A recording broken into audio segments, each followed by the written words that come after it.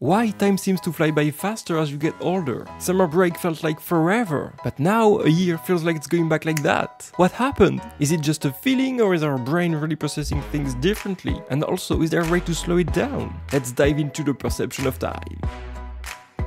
One of the most important reasons why time feels faster as we get older is something called the proportional theory. When you were 5 years old, a year probably felt like it lasted forever, right? Well, that's because at 5, 1 year is 20% of your entire life. That's a huge chunk. But when you turn 50, a year is only 2% of your entire life. When you're younger, each year is a significant fraction of your total experience. Which means that after 20 years old, life will start to feel like it's going by quickly, and also because life changes.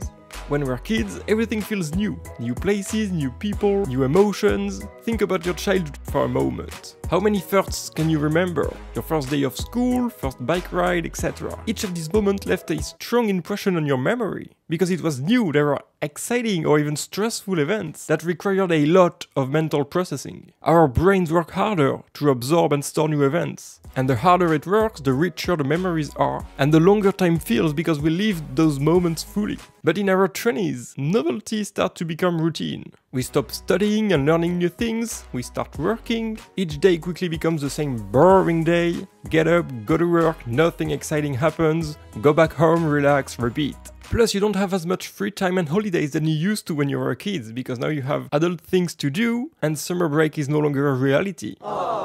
That's why time feels to accelerate in your 20s, 30s and so on.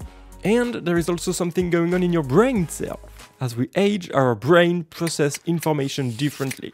When we are younger, our brains are fresh and take in tons of sensory information. Sounds, sights, smells, everything around us demands our attention, and our brains are actively recording everything we experience. But as we grow older, sensory processing slows down, and our brains start to take in fewer details, mainly because we are exposed to less new sensory information, and also because our brains already have enough information about our environment to survive. Let's say you move into a new city. You don't know all the different streets, but in a year from now, your brain will drive you to work without having to really think about it. So routines are comfortable for the brain. They give us structure, predictability, and a sense of control that allows the brain to save energy. You don't have to use 100% of your brain to perform routine tasks. But here's the catch, routine can also make time feel like it's slipping away. When you follow the same pattern every day, you stop noticing all the details around you. Your brain starts to operate on autopilot. And without novelty, the brain doesn't need a copy of the same 50 days in a row. So it will compress these routine periods into a blur. As a result, we experience fewer mental snapshots of life. It's like watching a slow-motion video when we are younger. There is so much interesting things happening in those 50 days, but watching a fast-forwarded one as we age. It's the same blurred day, copied past it 50 times. Now, if routines make time go by faster, emotional moments, on the other hand, tend to make time feel slower. Why? Whether they're stressful, exciting or challenging, emotional moments force your brain to focus and fully engage in the moment when you're experiencing those intense emotions. When something out of the ordinary happens, like a job interview or a thrilling adventure, your brain is working overtime to process this new situation.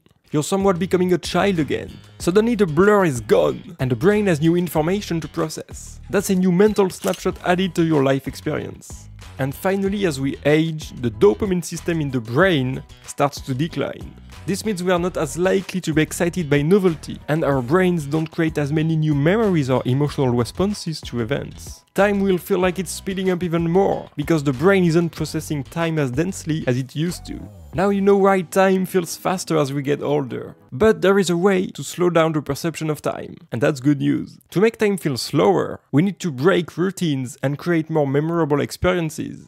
Do new things, travel, try new hobbies, meet new people. Novelty forces your brain to pay attention, which stretches time. So the more new things you will experience in a year, the slower time will feel. Change your environment. Even small changes like rearranging the furniture or taking a different route to work can help your brain register time more fully. The idea is to break the same old routines you have and bring some novelty and freshness into your life. Be more present. Stop rushing through life. Pay attention to the little moments. Smell your coffee, listen to music without distractions, take deep breath, don't multitask, stop walking that fast. Why are you in a constant rush? Slow down. Be in the present moment. Keep a journal. Writing about your days helps your brain encode more memories, making time feel richer. And at the end of the year, if you read your journal, you will remember what you did a year ago or 5 years ago. And spend time in nature. Studies show that being outdoors helps slow down our perception of time by grounding us in the present moment. Whether it's a walk in the forest or at the beach, or if you go hiking on the weekends, your perception of time will have slowed down. Do you have other things in mind to make time feel slower? Drop a comment below. It was Ben, see you soon. Stop scrolling while watching videos, okay? Bye!